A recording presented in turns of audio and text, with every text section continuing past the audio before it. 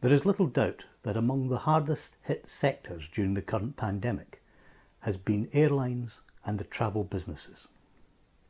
The existing payment model for this sector clearly isn't working. And given the experiences of local constituents and following further discussions with the travel industry itself, I have written jointly with Falkirk MP John McNally to the Secretary of State for Transport calling for greater consumer protections for those booking international travel.